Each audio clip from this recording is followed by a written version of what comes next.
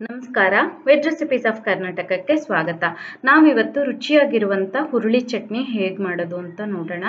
ಒಂದು ಬಾಣಲೆನಲ್ಲಿ 1 ಚಮಚ ಎಣ್ಣೆ ಬಿಸಿ ಮಾಡಿ 2ರಿಂದ 3 ಒಣಮೆಣಸು, 1 ಟೇಬಲ್ ಚಮಚ ಕಡಲೆಬೇಳೆ, 1 ಟೇಬಲ್ ಚಮಚ ಉದ್ದಿನಬೇಳೆ, ಒಂದು 1/4 ಚಮಚದಷ್ಟು ಕೊತ್ತಂಬರಿ, ಹಾಗೆ 1/4 ಕಪ್ಪಷ್ಟು ಹುರುಳಿನ ತಗೊಂಡು ಮೀಡಿಯಂ ಫ್ಲೇಮಲ್ಲಿ ಬೇಳೆಗಳು ಸ್ವಲ್ಪ ಕಂದು ಬಣ್ಣಕ್ಕೆ ತಿರುಗಬೇಕು.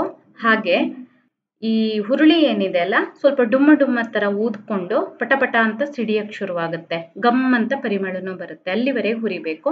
ಆದರೆ ಹುರುಳಿನ ನೀವು ಜಾಸ್ತಿ ಹುರಿದ್ರೆ ಚಟ್ನಿ ಕಹಿ ಆಗುತ್ತೆ. ಹಾಗಾಗಿ ಜಸ್ಟ್ ಪಟಪಟ ಅನ್ನಕ್ಕೆ ಶುರುವಾದ ಕೂಡಲೇ ಒಂದು 4ರಿಂದ 5 ಎಸಳು ಕರಿಬೇವನ್ನು ಹಾಕಿ ಕರಿಬೇವು ಗರಿ ಆಗೋವರೆಗೆ ಹುರಿದು ಒಂದು ಅರ್ಧ ಕಪ್ಪಷ್ಟು ತೆಂಗಿನ ತುರಿ ಸೇರಿಸಿ ಸ್ಟವ್ ಆಫ್ ಮಾಡಿಬಿಡಿ.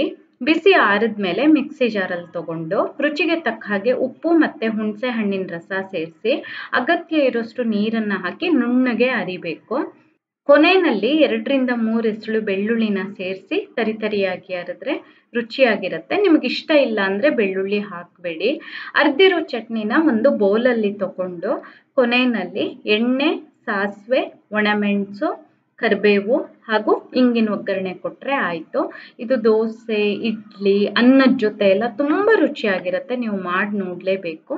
ನಿಮಗೆ ಈ ವಿಡಿಯೋ ಇಷ್ಟ ಆದಲ್ಲಿ ಲೈಕ್ ಮಾಡಿ, ಶೇರ್ ಮಾಡಿ, ಕಮೆಂಟ್ ಮಾಡಿ, ಹಾಗೆ ನಮ್ಮ ಚಾನಲ್ಗೆ ಸಬ್ಸ್ಕ್ರೈಬ್ ಮಾಡೋದನ್ನು ಮರಿಬೇಡಿ. ಧನ್ಯವಾದಗಳು.